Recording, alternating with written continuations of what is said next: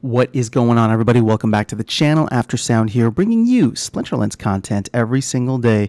We also stream right here on this channel every Tuesday, Thursday, and Sunday morning, so come by and say hello. All right, guys, well, I wanted to talk about the change with ECR. Now we just have the energy system, and if it is going to have, or maybe already has, had some effect in the amount of rewards that are being paid out. Namely, are those rewards going to go up with less battles being played? Now, we only have 2 days of data, but the first of which was when we had the maintenance window, so that's not even a complete day.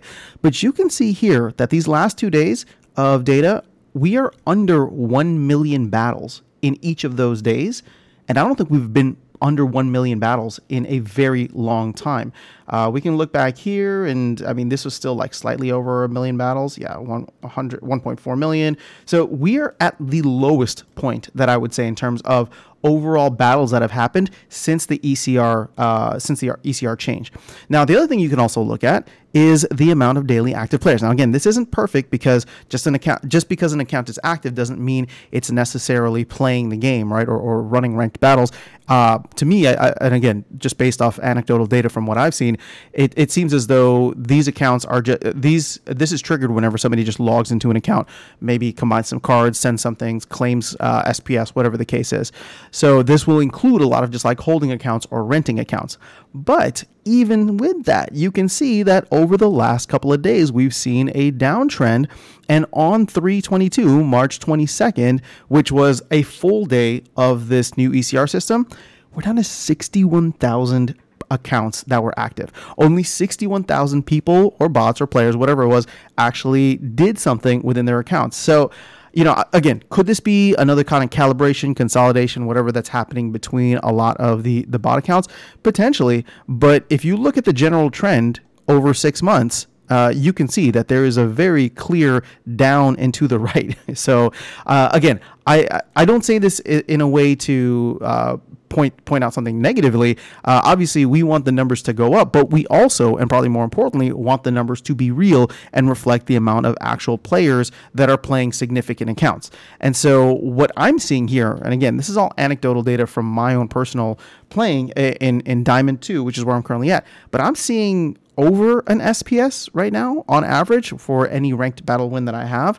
And that is generally higher than it's been in Diamond 2. Usually in Diamond 2, I'm kind of at about an SPS, but maybe I'm getting too many multipliers, whatever the case is. But the other area in which we can look is on Splex here, where they have the current reward pools. I'm just going to, even though I just opened it, let me just refresh it just in case.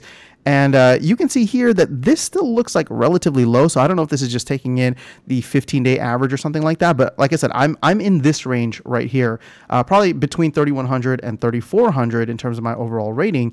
And I'm getting more than an SPS in many cases. Granted, I probably used some promo cards. I probably was going with whatever, but it's more than I'm used to making over these last couple of days. And again, it's only 2 days worth of data, but to me, that's really encouraging because the thesis I had going into this, I didn't make a video, but the thesis I had going into it was, with the reduced amount of battles that we'll see, because now you'll have accounts that can't battle like, hundreds of times a day, are we going to see higher payouts overall? Now, a lot of that abuse that was happening where, these accounts were playing hundreds of times a day was probably happening at the lower levels where, you didn't have to worry about, power. You didn't have to worry about anything. And we've been looking at a lot of those bots in bronze that were probably abusing it. So I don't think much would change in the higher levels, right? Like in gold and above, because if that's mostly dominated by players or, automated accounts that are trying to get as many rewards as possible, well, then playing with high ECRs at that time in the old system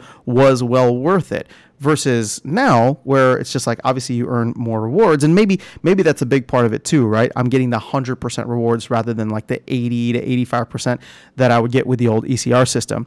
So on the whole, I'm curious to know what has been your experience overall when it comes to the rewards that you're used to getting versus the rewards that you're getting now in whatever league that you play in. Have you noticed it being higher?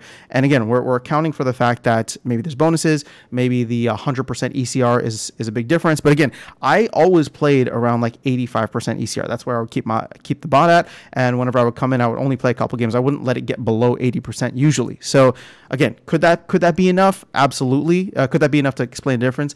Absolutely. But overall, again, looking at the numbers here, I'm earning significantly more than that. And then the data from Peak Monsters to show the total number of battles per day, as well as the number of active accounts.